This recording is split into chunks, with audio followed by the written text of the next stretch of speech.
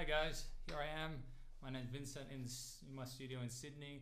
I'm here for the second video about meditation, and this one is about energy in meditation.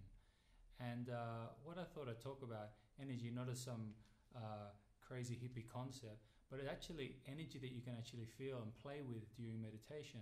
So for all the skeptics out there that say, oh, you know, energy, all these hippies going around eating vegan food and talking about energy, this is something really tangible that you can do and start to understand the energy in your body and actually almost play with it, enjoy it, you know, and feel it.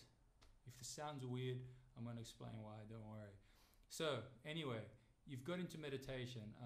Number one, the video that I just did about meditation before was about breathing. So let's say you've gone through that and you've got to a point where you're in deep meditation. Another way to get there is also to focus on the energy. Rather than breathing through your nose and concentrating on the nose, is to actually breathe through your whole body.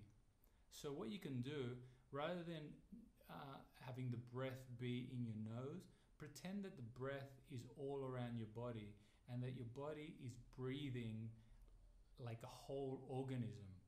So you concentrate on that rather than your breath. You're still concentrating on one thing and you're doing everything to calm yourself down to meditate, but you're using your whole body as a big lung, I guess you want to say. And you use this, and what happens eventually is you start feeling that energy within you or outside of you, everywhere actually, because your energy extends. It's not just within you, it's out of you and extending to everyone else around you, really, when you interact. So you start to notice that energy. Something else you can do is actually notice different chakras. And if you don't know much about chakras, when you get to a certain point of meditation, you can actually start feeling the chakras. Even if you don't really know where they are, you start feeling where they are just by using your awareness and go around your body. You can travel down and all of a sudden you'll feel where those chakras are, and you can breathe through them. So you may go to your heart chakra, and rather than breathing through your nose or breathing as your body as a lung, you can use a heart chakra to breathe. And the thing is, when you put your awareness on these things, it's like they grow in intensity. So it's a good way to understand what's there. Now, I have had some fun experiences with energy, and they've sort of just happened because I was experimenting in a way. And it wasn't until after I had these experiences that I actually started reading Buddhist text and different things to find out what it's about. But originally they came just because I was experimenting with what was going on. Even they talk about kundalini energy, where the energy runs up the back of your spine. You can breathe through your spine as well, although I'm not an expert in that, but I do know that certain chakras have certain feelings and intensities. So I urge you to, when you're meditating, go through each chakra and breathe through it for a while. Some you may feel stronger than others, but that's okay. Just keep trying to breathe on them, don't force it, and keep moving around and exploring your body.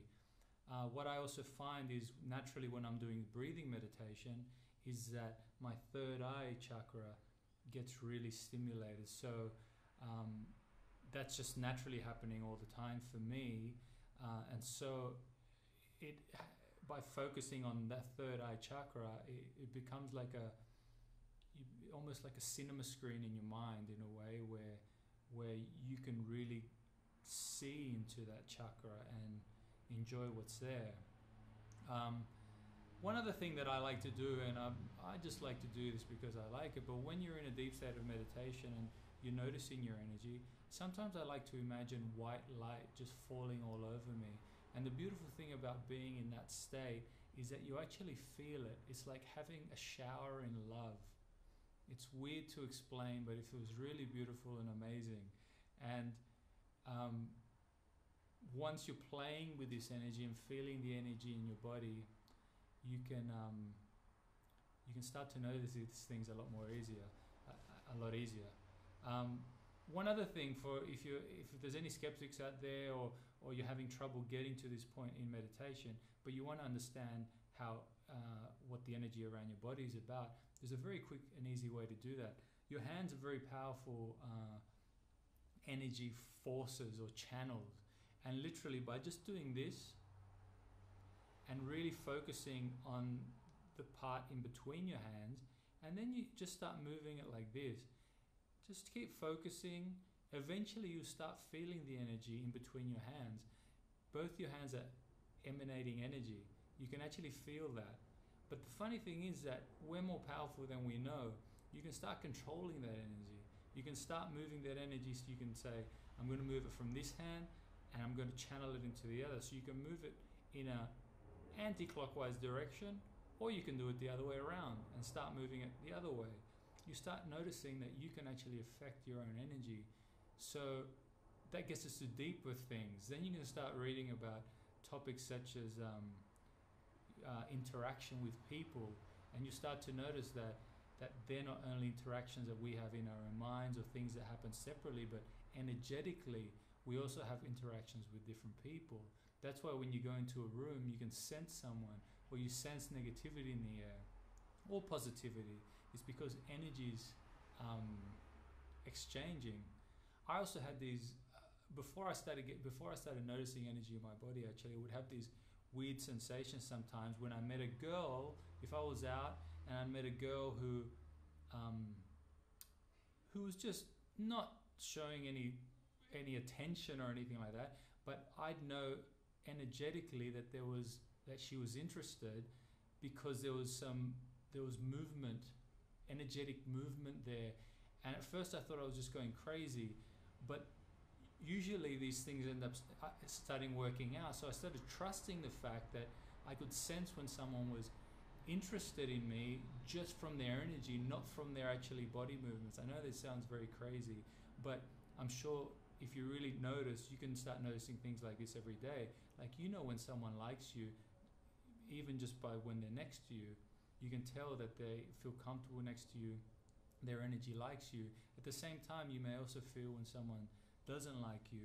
And this isn't necessarily by physical things that they do, because they may be fine on the inside, but something's not right. You sense something's going there, something's happening underneath the surface. Anyway, that's all I'm going to say, because I could go forever.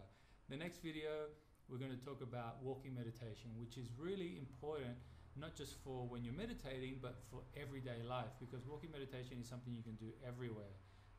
And it really is a good way to center yourself in everyday life. Anyway, hope you enjoyed. It's been a pleasure. As I said, email me, give me a buzz, have a chat, conversation. I'm always up for it. Thank you.